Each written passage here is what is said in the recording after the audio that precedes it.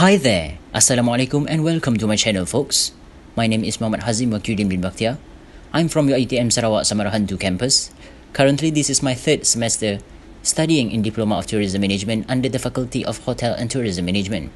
And today in this video I'm going to teach you on how to save our oceans.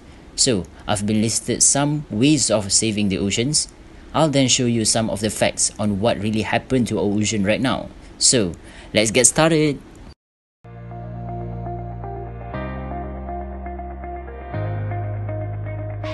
Alright, so why ocean? The ocean produces over half of the world's oxygen and absorbs 50 times more carbon dioxide than our atmosphere. Climate regulation covering 70% of the Earth's surface, the ocean transports heat from the equator to the poles, regulating our climate and weather patterns. There's a quote from Robert Swan: "The greatest danger to our planet is the belief that someone else will save it."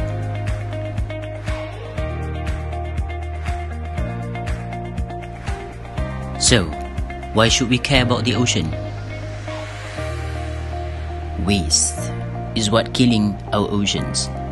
According to statistics, plastic bottle, more than 8 million tons of plastic bottles in the sea each year.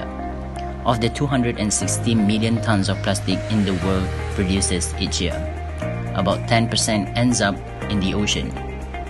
Cans, 1% of the 45.1 billion non-recycled cans got littered and found their way into the sea.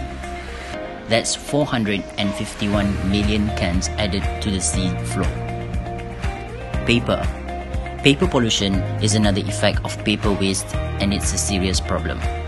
Pulp and paper is the third largest polluter of air, water, and soil.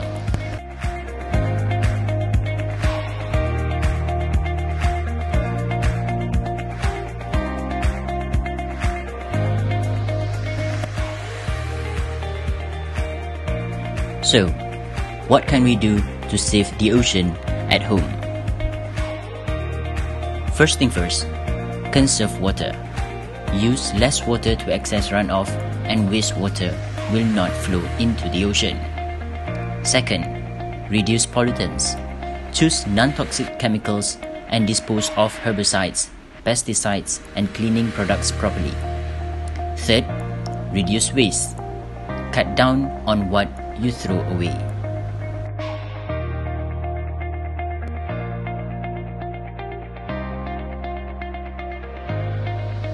So, next, what are the ways to save the ocean around town? Firstly, shop wisely. Choose sustainable seafood, buy less plastic, and bring a reusable bag. Second, reduce vehicle pollution. Use fuel-efficient vehicles, carpool, or ride a bike. Third, use less energy. Choose energy-efficient light bulbs and don't overset your thermostat. Last but not least, what can we do to save ocean anywhere, anytime? The simplest way is to be a volunteer. For cleanups at the beach and in your community, you can get involved in protecting your watershed too.